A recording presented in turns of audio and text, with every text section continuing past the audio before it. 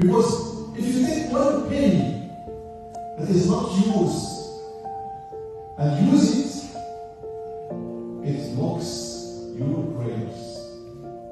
Your prayers will not be answered. Have you always or ever wondered why I pray to God and all my prayers looks like unheard or wasted or haven't seen anything good coming out of my prayers? What's wrong?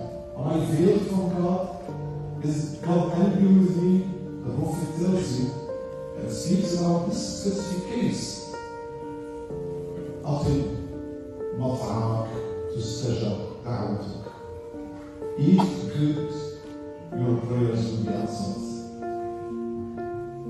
Describing the case of a person whose dresses are haram, whose food is haram, whose house is haram, from haram sources, and then he opens his hands and beseech God, ask God, how would he be answered? The Prophet says, how would he be answered?